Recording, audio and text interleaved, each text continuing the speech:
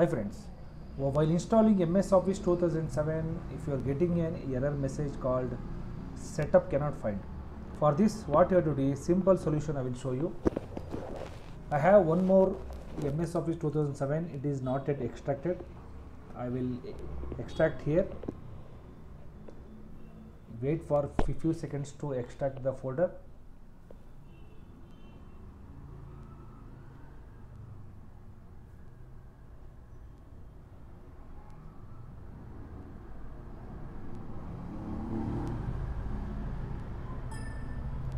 After extracting the MS Office 2007 folder, what you have to do is simply select the path of the desktop where you are extracted the MS Office.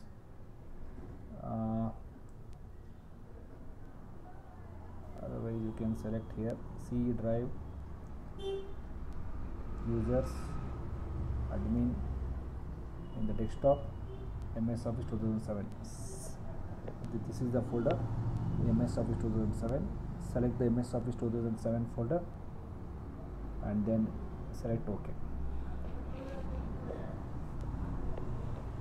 Now it will start installing MS Office without getting any error message. It will complete. Okay, thank you.